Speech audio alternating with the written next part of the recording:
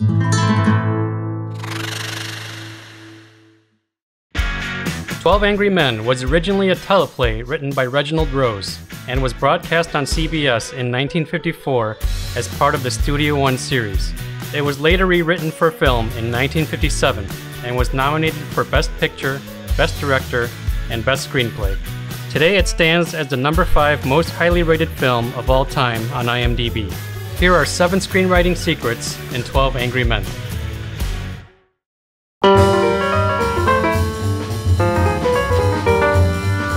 12 Angry Men is a unique courtroom drama in that we never actually see the courtroom drama itself.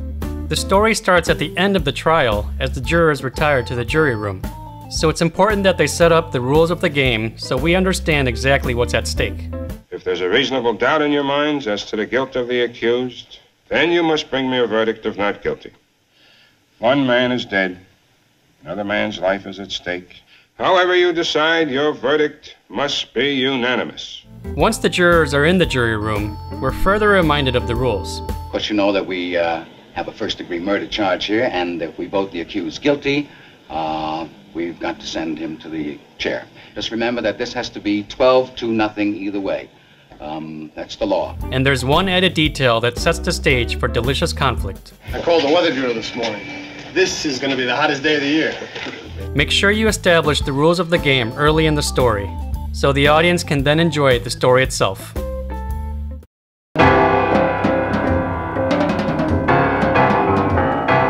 The entire story of 12 Angry Men takes place in a single room. We essentially have one gigantic scene. But there are clear plot points in the story, broken down into sequences. Each sequence begins with a new direction in the action, a new objective. Let's take a look. The first sequence is the end of the court session. It's the only time we see the defendant. Here's the new objective that pushes us into the next sequence. It's now your duty to sit down and try and separate the facts from the fancy. The jury will now retire. In the next sequence, the jurors settle in and figure out their plan by taking a preliminary vote. When juror number 8 is the only one to vote not guilty, it pushes us into a new objective and a new sequence. Oh, what are we doing now? I guess we talk. Sequence 3 occurs as the other 11 jurors try to show juror number 8 that he's wrong. But then we get a new objective that pushes us into the following sequence. The knife this fine, upright boy admitted buying the night of the killing. Let's talk about it. All right, let's talk about it. Let's get it in here and look at it. I'd like to see it again, Mr. Foreman. So in sequence 4, the jurors discuss the knife. This ends in a proposition by juror number 8. I want you 11 men to vote by secret written ballot. There are 11 votes for guilty. I won't stand alone. We'll take in a guilty verdict to the judge right now. But if anyone votes not guilty, we stay here and talk it out. Sure enough, juror number 9 changes his vote and pushes us into a new sequence of arguing. This ends when the foreman pushes us into the following sequence. Shall we continue? Well, I think we ought to take a break. You know, one man's inside, and I think we ought to wait for him. Both the characters and the audience are given a respite. But it's an important sequence as we learn more insights into the jurors' backgrounds. Sequence 7 starts when the break ends, and their objective is now to discuss the elevated train and the old man. This causes juror number 5 to change his vote to not guilty. A new objective arises when juror number 11 wants to discuss the defendant's actions of the night of the killing. There is a question I would like to ask. Let us assume that the boy really did commit the murder. Now, if he really had killed his father, why would he come back home 3 hours later? Wouldn't he be afraid of being caught?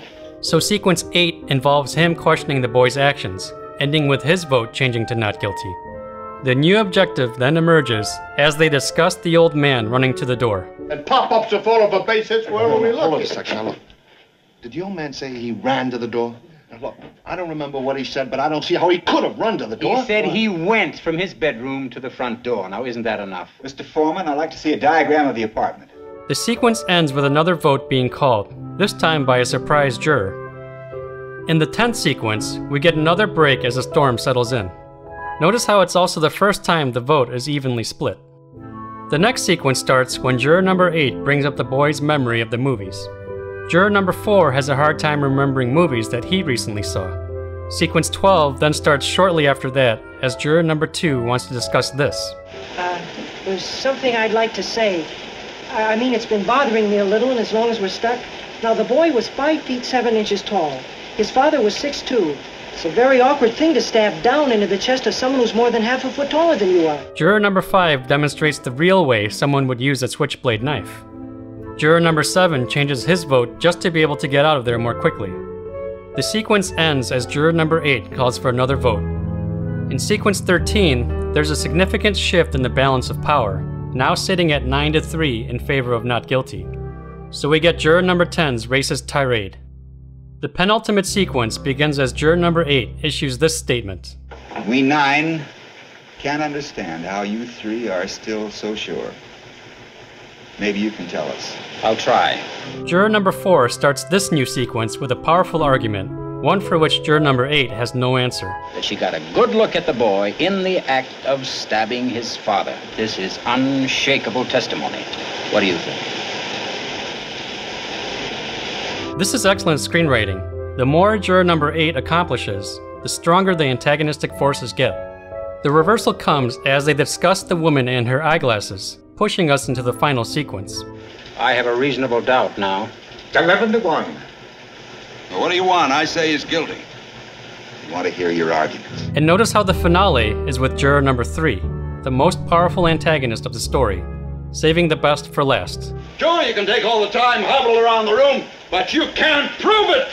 I bet you $5,000 I'd remember the movies I saw. I'm telling you, everything that's gone on has been twisted. This business with the glasses? How do you know she didn't have them on? This woman testified in open court. So the lesson here, we all naturally break our stories down into acts and scenes, but don't overlook sequences. They are vital elements of your screenplay.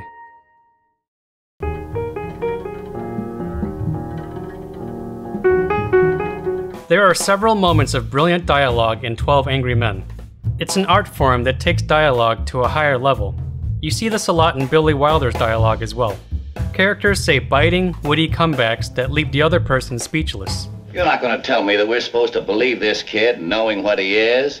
Listen, I've lived among them all my life. Listen, what about the woman across the street? If her testimony don't prove it, nothing does. You don't believe the boy's story. How come you believe the woman's? She's one of them, too, isn't she? Supposing you were the one that was on trial. Supposing you talk us all out of this and, kid really did knife his father, huh? He's a common, ignorant slob. He don't even speak good English. He doesn't even speak good English. Again, I beg pardon. I beg pardon. What are you so polite about? For the same reason you're not. It's the way I was brought up. Everything of anyone in his right mind would blow a stack, huh? You're just trying to bait me. He did an excellent job. Or the boy is guilty, period. Know what I mean, my friend? He's got those cough drops. They're all gone, my friend. This is an excellent example of why it's important for screenwriters to watch films and read screenplays. You can't teach this kind of thing in a class.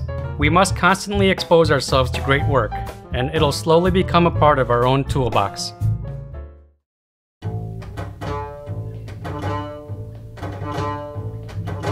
In the film for 12 Angry Men, they make it a point to not reveal any of the jurors' names. So I checked Reginald Rose's screenplay, and sure enough, the characters are simply named by juror number. There's also a note from the screenwriter himself. The notes on characters are extremely brief, since it is felt that what they are and who they are will be revealed in their dialogue and actions during the course of the film. So a question suddenly occurred to me. How would you write 12 Angry Men as a spec script? For those that aren't familiar with the term, a speculation script is an unsolicited screenplay that's written with the hopes of getting it sold or optioned. That means that it's all about conveying the story through the written word. In the film, they cleverly have everybody sit in order by juror number, but in a screenplay, we don't have the benefit of seeing the actors. We can quickly distinguish the foreman because of his title, and also juror number 8 because he's the only one that votes for not guilty in the beginning. But how can we make sure the reader is able to keep the other characters straight?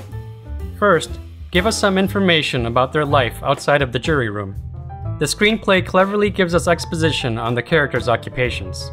This gives us a little more insight on their background.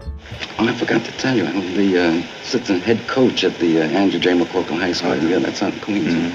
I remember I was arguing with the guy I worked next to at the bank a couple weeks ago. He called me an idiot, so I yelled at him. I run a messenger service, the Beck and Call Company. The name is my wife's idea. I was only wondering how the market closed. You got a seat on the exchange? I'm a broker. I just finished painting an apartment that overlooked an L line. I was there for 3 days. What was it like? What do you mean? Noisy? Oh, brother. Hit them where they live. That's my motto. I made 27 grand last year selling marmalade. Hey, you a salesman? I'm an architect. You guys can talk the ears right off my head, you know what I mean? I got 3 garages of mine going to pot while you're talking. So let's get down and get out of here. What do you do? I'm a watchmaker. Oh, really? Well, I imagine the finest watchmakers in the world come from Europe, huh? It's a product I work on at the agency. The breakfast with a built-in bounce. I wrote that line. Second, make each character sound unique in their dialogue. Characters should sound like themselves and not like each other.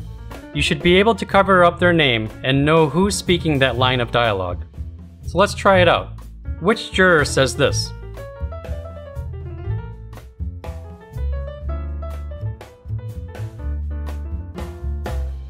Even without the brilliant acting performance by Lee J. Cobb, we see the character of juror number 3 revealed through unique dialogue. Here's another great example. Juror number 7 wants to get out of there because he has tickets to the baseball game in the evening. So look at how much of his dialogue is sports related. This kid is 5-for-0. You stay in there and pitch, you know? You're always blowing the stacks over some guy in fan. Yeah, and the Baltimore Rooter returns from again now. And pop-ups are full of base hits wherever we look. Hold on a second, look. Yeah, and we go into extra innings here, huh? Here's another pop quiz.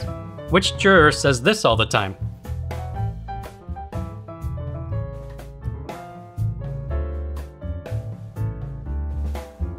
This allows us to visualize juror number 10 every time we see him on the written page. And finally, as Reginald Rose declared, reveal character through words and actions. Despite the fact that we don't know any of the jurors' names, they're still human beings that have their own pains and weaknesses. We begin to understand their psyches and the reasons for their behavior. For example, doesn't it become clear which juror this is?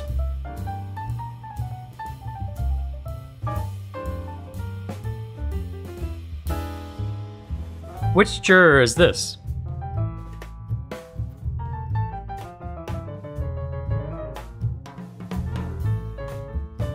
Look at these lines of dialogue.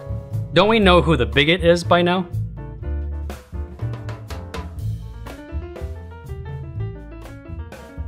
And which juror is the most polite, shielding his sensitivity of being an immigrant?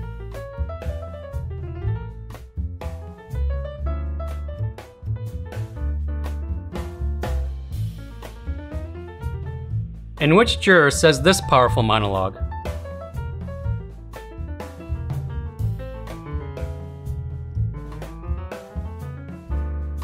In addition to the fact that he's older than the other jurors, this gives us a tremendous insight into juror number 9. After the first vote, juror number 8 stands alone against the other 11. He says this quite often. We can't decide it in 5 minutes, supposing we're wrong. Supposing we're wrong. Supposing they're wrong. Well, people make mistakes. Could they be wrong? But we're just gambling on probabilities. We may be wrong. So what's his biggest fear? Well, I don't know you, but I'm betting you've never been wronger in your life. Supposing you talk us all out of this and, kid really did knife his father, huh? 12 Angry Men is an important lesson because it's an extreme example of the importance of revealing character through words and actions.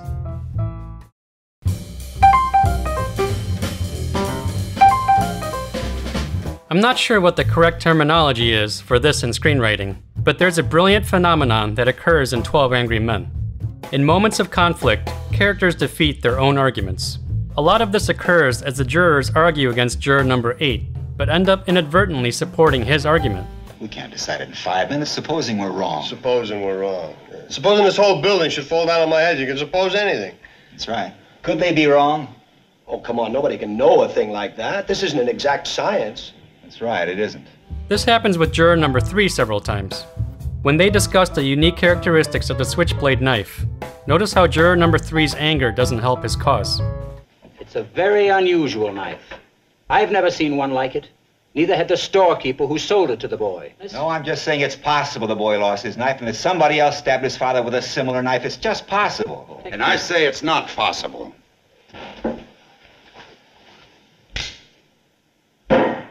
Maybe there are 10 knives like that, so what? Maybe there are. Notice how he again defeats his own argument when they discuss the old man running to the door. He said 15. He said 20 seconds. What are you trying to distort? He said 15. He was an old man. Half the time he was confused. How could he be positive about anything? And when they discuss what the old man heard from the boy, he falls right into the trap. The old man who lived downstairs says he heard the kid yell out, "I'm going to kill you." This phrase, how many times have all of us used it? Probably thousands.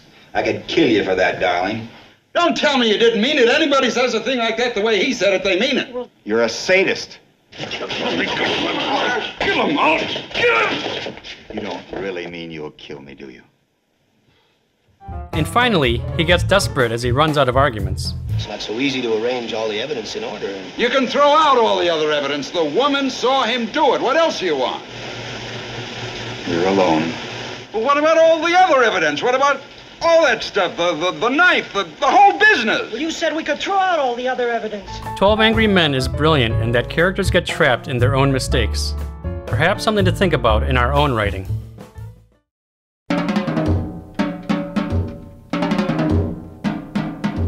"12 Angry Men" breaks quite a few screenwriting rules. I'm sure you've heard all of these by now. Don't have talking heads sitting around a table. Well, what if we had them sitting around the table and talking for the entire film? Show, don't tell. How about a screenplay with almost 100% dialogue? Never introduce too many characters at once. How about 12 characters all at the same time? Make sure character names don't sound the same. What if we had character names that are almost identical? This is a blatant disregard for these so-called rules. So why does 12 Angry Men work so well? Why are we so mesmerized by dialogue from 12 people we don't know? The bottom line is that it's a top-notch story, and it nails the one thing that eludes many of us: conflict. The best organic conflict comes from characters having objectives that are in complete opposition to each other. In 12 Angry Men, that can't be any more true. The characters' objectives are black and white, a verdict of guilty or not guilty. So there's guaranteed conflict throughout every moment in the film. I honestly think the guy's guilty.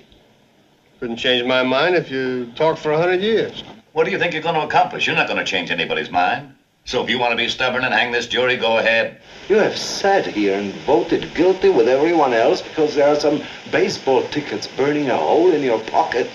Excitable? You bet I'm excitable. We're trying to put a guilty man in the chair where he belongs.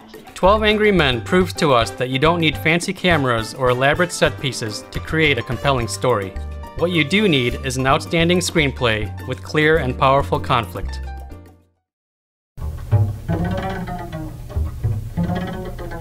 There are 7 brilliant moments that directly engage the audience, compelling us to want to know the answer. In 12 Angry Men, it feels like we're sitting at the table with the jurors. So when they ask questions to figure out the truth, they might as well be asking us directly. First, we have the knife. What automatically happens when you hear this? The knife this fine, upright boy admitted buying the night of the killing. Let's talk about it. All right, let's talk about it. Let's get it in here and look at it. I'd like to see it again, Mr. Foreman. Don't you want to see the knife as well? And when juror number 4 says this, Now suppose we take these facts one at a time. don't our brains go into overdrive as we start putting the pieces together for ourselves? 1. The boy admitted going out of the house at 8 o'clock on the night of the murder after being slapped several times by his father. 2. He went directly to a neighborhood junk shop where he bought one of those switchblade knives. 3. He met some friends of his in front of a tavern about 8:45. 4. They identified the death weapon in court as that very same knife. 5. He arrived home at about 10 o'clock. Now what happened to the switch knife?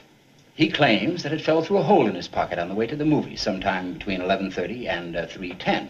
Later, as the jury starts discussing the elevated train, juror number 8 asks this. Has anybody any idea how long it takes an elevated train going at medium speed to pass a given point? Don't you naturally start thinking of the answer yourself?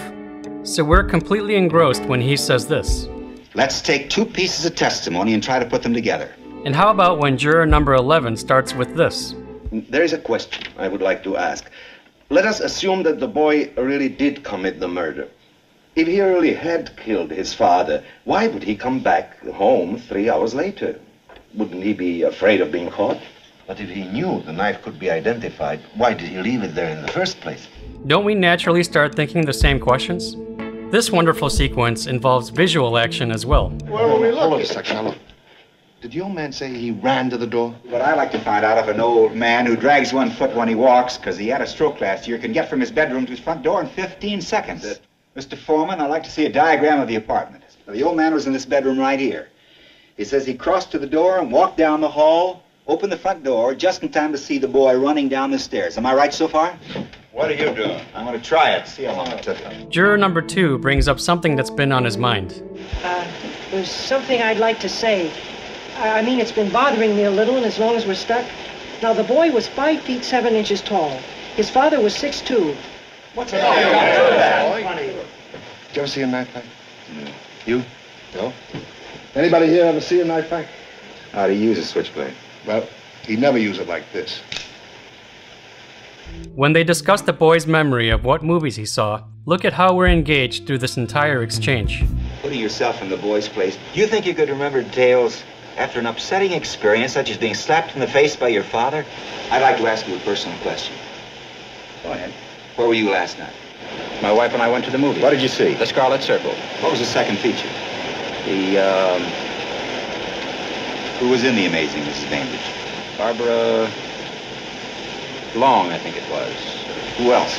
And finally, in this powerful sequence, don't you naturally wonder why juror number 9 is asking about this? I'm sure you'll pardon me for this, but I was wondering why you rub your nose like that. The woman who testified that she saw the killing had those same marks on the sides of her nose. No glasses, but women do that. See if you can get a mental picture of it. Do you wear glasses when you go to bed? No, I don't. No one wears eyeglasses to bed.